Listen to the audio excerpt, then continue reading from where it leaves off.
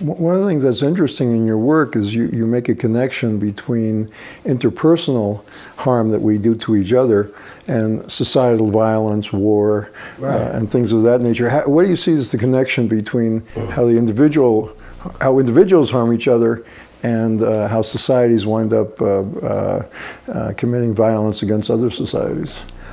In the process of defending ourselves, we tend to form a fantasy bond. We tend to idealize and connect to things in our lives.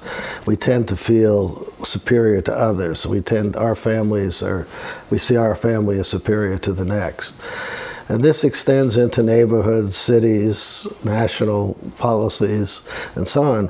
We become progressively alienated to the extent that we defend ourselves from other people. And society represents a pooling of individual defenses.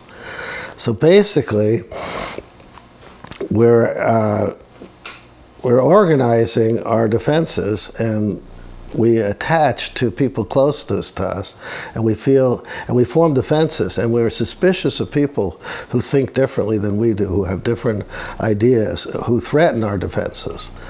So on a societal level, we're polarized against other peoples.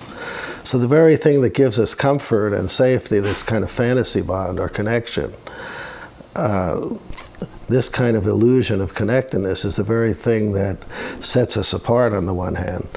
For example, different religious beliefs polarize against other religious beliefs, one race against the next, and so on and so forth, in such ways that it emphasizes ethnic differences and leads to horrible, terrible things like ethnic cleansing and wars and so on and so forth. Basically, the very defenses that protect us also alienate us from other people.